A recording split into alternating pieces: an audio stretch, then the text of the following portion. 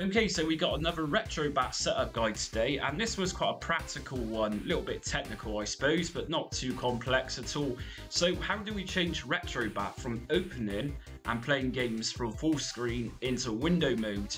This is really easy. If we just go to the Retrobat shortcut, right click, open file location, and if we go into the backgui.exe, and once we're inside here, we're just going to go to Retrobat ini, and from here you'll have full screen, which is quite likely going to be already checked. If you uncheck it and then change the X size in the Y size of the window, for example, if I change the X size to something like 720 to, I don't know, let's try 420, we can actually then open up Retrobat in that window mode. So if I go to and press yes, and now we're going to run Retrobat.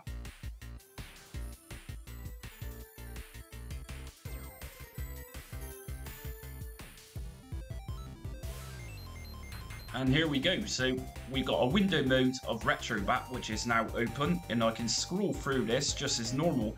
Now you might think to yourself, why would I want a window mode?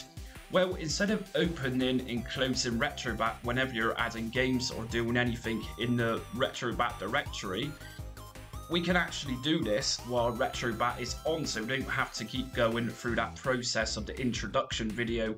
And that's it. And like I say, it really is just a case of going to Retrobat shortcut, open file location, back GUI, Retrobat ini, and of course if you want this back to full screen, just remember to check full screen and also change your sizes just here.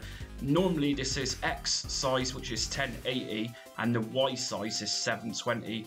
So let's try this again. This time I'm going to put something daft like 230 by Y size of 130.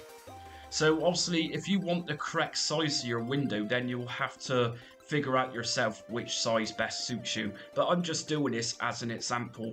So this time I'm going to go save and run Retrobat, save config, and here we go. So this time when I've opened up Retrobat, we got this cute little screen just here. That's quite incredible stuff. So if you're new to this channel, be sure to check out my long list playlist that is of Retrobat setup guides. And also be sure to subscribe and hit notifications so you don't miss upcoming Retrobat content on my channel, Just Jamie. Also join me on social media, Facebook, Instagram, Twitter and TikTok. But until next time, stay retro.